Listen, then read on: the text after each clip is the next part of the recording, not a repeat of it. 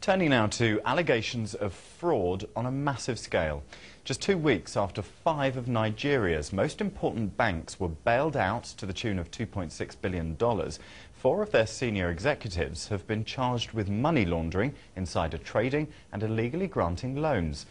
All the accused have pleaded not guilty. From Lagos, Caroline Duffield reports. A sight Nigerians never thought they'd see. Top bankers on their way to court. Banking is a glamorous world here. Executives are more used to chauffeur-driven convoys. The 4 sacked CEOs, Cecilia Ibru, Berth Ebong, Oke Nwozu and Sebastian Adigwe, all pleaded not guilty. They and their teams are accused of fraud, giving loans to fake companies, lending to businesses they had a personal interest in, conspiring with stockbrokers to drive up share prices. There are many charges. The authorities here say their deals nearly destroyed 5 major banks. One banker is still missing. Erastus Akingbola, former CEO of Intercontinental Bank, is on the run, wanted by Interpol. And Nigeria's fraud police say it's not over yet. They still have 68 wealthy debtors in custody, more of Nigeria's elite, who they say are the next to be charged. Caroline Duffield, BBC News, Lagos. It's one of the most hotly debated subjects in Africa, the brain drain, the movement of African professionals from the continent to Europe and America. But the economic downturn abroad seems to have flipped the script somewhat. The professionals are now coming back home. Caroline Duffield has been investigating the story in Nigeria. So over here, it's putting a strip to connecting the motherboard to the sound card. Building a computer from scratch isn't easy. Building a company with jobs for 75 people to make computers in Nigeria is tougher still. The boss of this new company is just 26. Our prices are at least 10% lower than the competition. The American accent is the giveaway. Bode Pedro is what Nigerians call a repat. After school and college in the US, he's come home to build his dream, the aim to bring something new to this market. There's a cultural movement in Nigeria right now. It's more like a Nigerian renaissance. It's an excitement, both for people outside of Nigeria and in Nigeria, to have the freedom and the will to do what they want, to actually develop themselves and their country.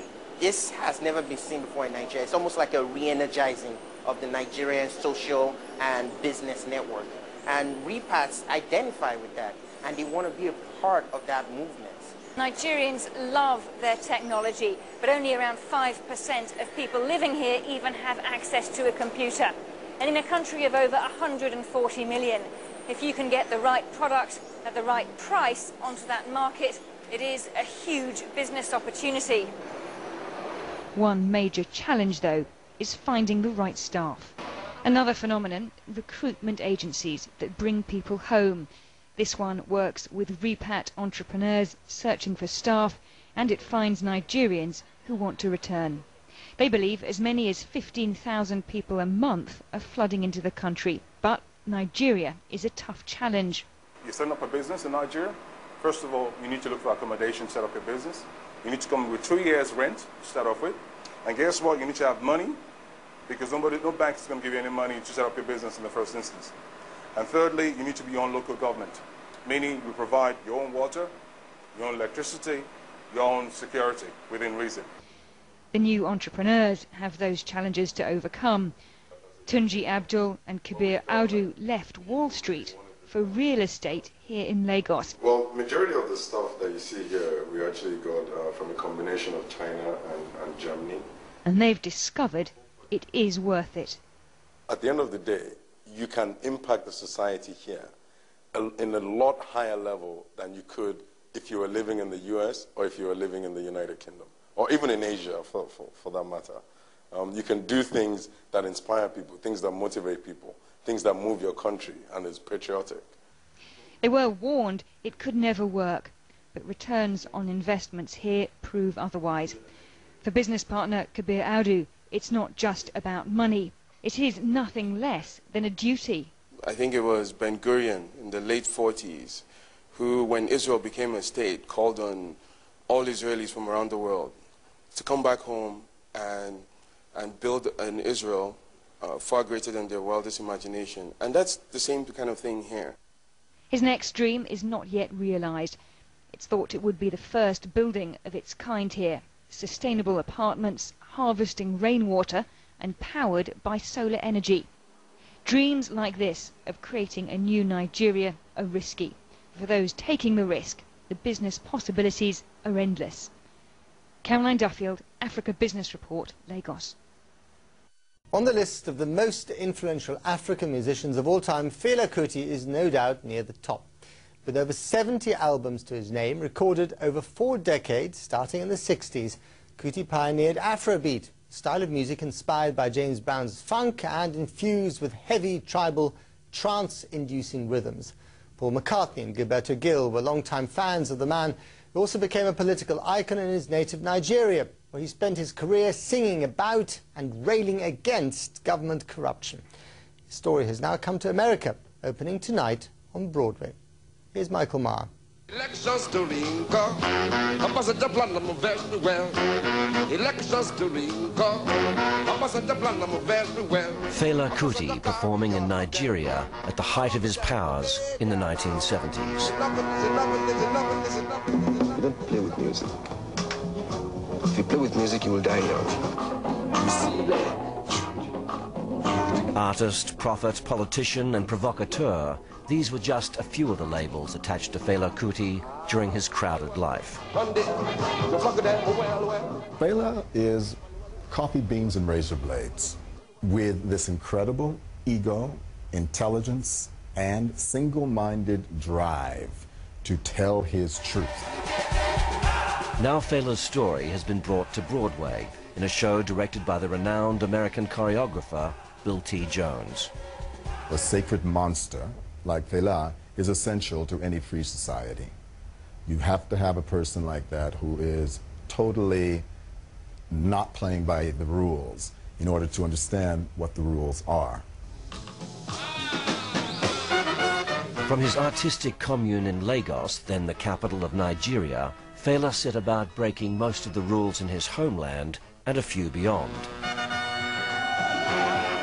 This, after all, is a man who was married to 27 women in his entourage, all at the same time. There has not been anybody in this whole politics in Africa. A deeply charismatic yet combustible character, Fela's music, known as Afrobeat, tantalized audiences throughout the world. Like, I can hear the drums really well. First time I heard the music, I was immediately, just grabbed by it. Don't turn, don't turn. Aaron Johnson is the Broadway show's musical director. It's been his task to work with the cast to help bring the intoxicating energy and sheer unpredictability of a Fela concert to the stage. The performer who plays the lead was introduced to Fela's music by his African father. When Fela was on stage, he was controlling the whole show. And that's what's going on when I'm up there in his shoes. People are moving on that stage like locomotives, man. Fela himself was knocked out numerous times during his career, but not by his dancers. Because, my brothers, what is happening in Nigerian prisons is nothing short of Nazism. His message, inspired by the Black Power movement in the United States, inevitably ran afoul of the military regime in Nigeria.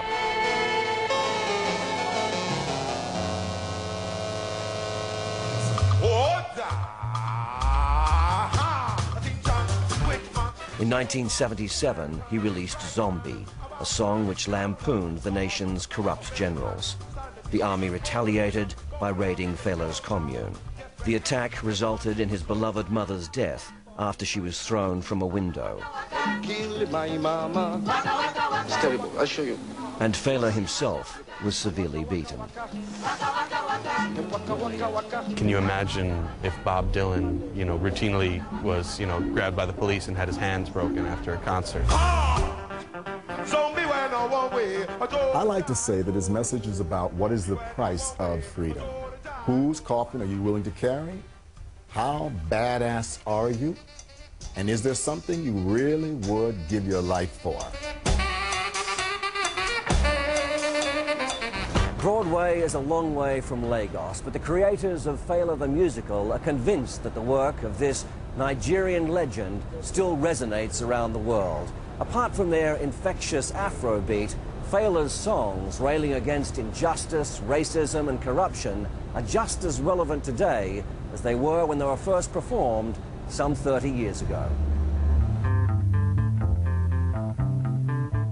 Fela died of an AIDS-related disease in 1997, but the music and message of one of Africa's greatest artists has been preserved in countless books, documentaries, and now this Broadway musical. When you see that show rocking like it's rocking, I think Fela would have tipped his hat to it, yeah.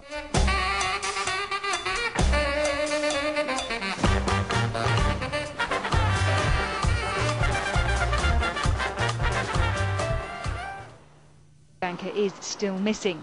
Erastus Akingbola, former CEO of Intercontinental Bank, is on the run, wanted by Interpol.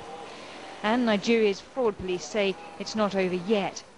They still have 68 wealthy debtors in custody. More of Nigeria executives are more used to chauffeur-driven convoys. The four sacked CEOs, Cecilia Ibru, Berth Ebong, Oke Nwozu and Sebastian Adigwe, all pleaded not guilty. They and their teams are accused of fraud, giving loans to fake companies, lending to businesses they had a personal interest in, conspiring with stockbrokers to drive up share prices. There are many charges. The authorities here say their deals nearly destroyed 5 major banks. Turning now to allegations of fraud on a massive scale. Just 2 weeks after 5 of Nigeria's most important banks were bailed out to the tune of $2.6 billion, 4 of their senior executives have been charged with money laundering, insider trading and illegally granting loans. All the accused have pleaded not guilty. From Lagos, Caroline Duffield reports. A sight Nigerians never thought they'd see. Top bankers on their way to court. Banking is a glamorous world here.